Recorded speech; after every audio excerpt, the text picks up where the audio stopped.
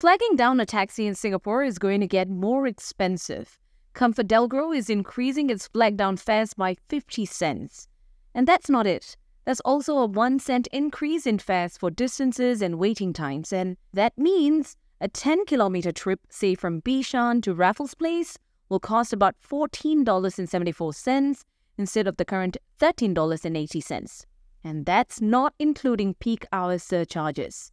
The evening peak hour surcharge will start from 5 p.m. instead of the current 6 p.m. and last till 11:59 p.m. And there will also be a new peak hour surcharge on weekends and public holidays from 10 a.m. to 1:59 p.m.